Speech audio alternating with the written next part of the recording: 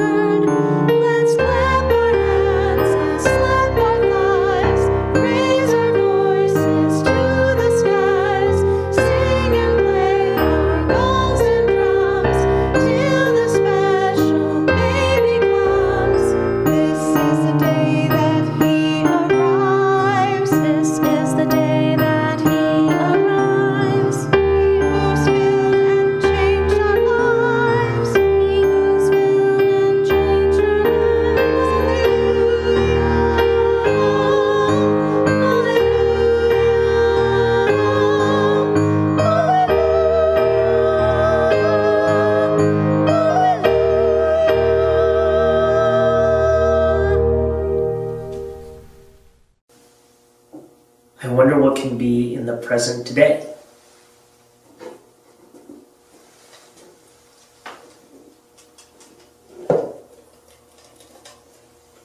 Oh, there's one box left. I wonder what's inside.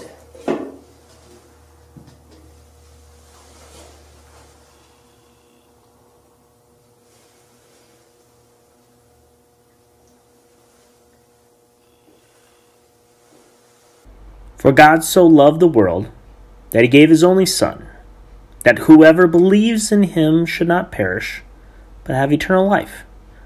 For God did not send His Son into the world to condemn the world, but in order that the world might be saved through Him. What God wants for Christmas, now here's the surprise. In gift and box number 7, where it's been disguised. Peek in the box, for so long you've waited. What God wants is you, the one He created. Could you see what was inside the little yellow present box? It was a mirror. What's a mirror? What do you see when you look in a mirror? You see you when you look in a mirror, and I see me. We were in that present box because what God wants for Christmas is us.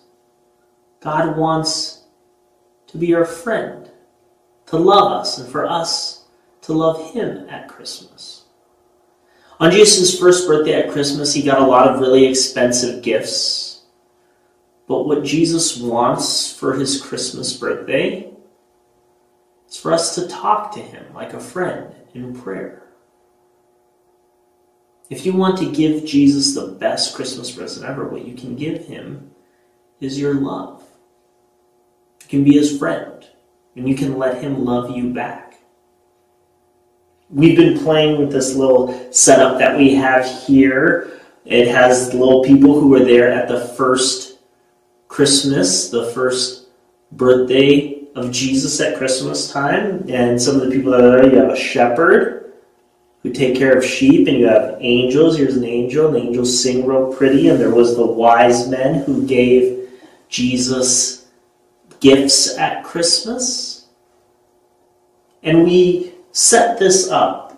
We call it a nativity. We set up this nativity to make us feel like we were there with Jesus on his first birthday at Christmas. It makes us feel connected to him in that first Christmas day.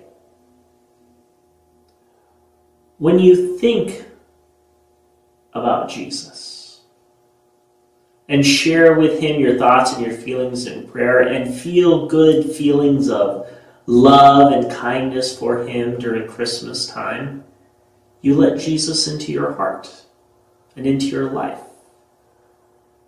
And that's what Jesus wants for Christmas.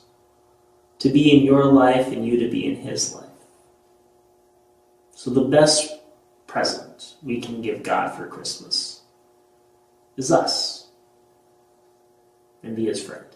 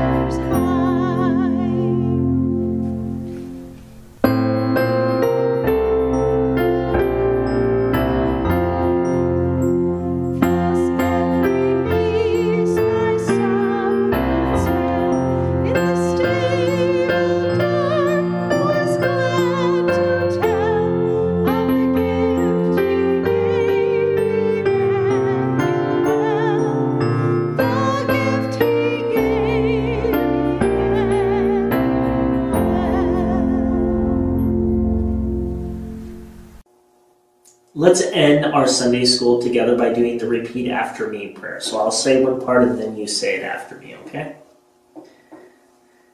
Dear God, thank you for giving the world Jesus. Thank you, Jesus, for being my friend. Help me feel your love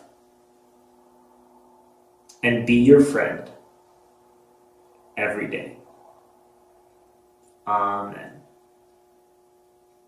Thank you for coming to Sunday school again, and I look forward to seeing you next week, and I want you to have a very Merry Christmas. Bye.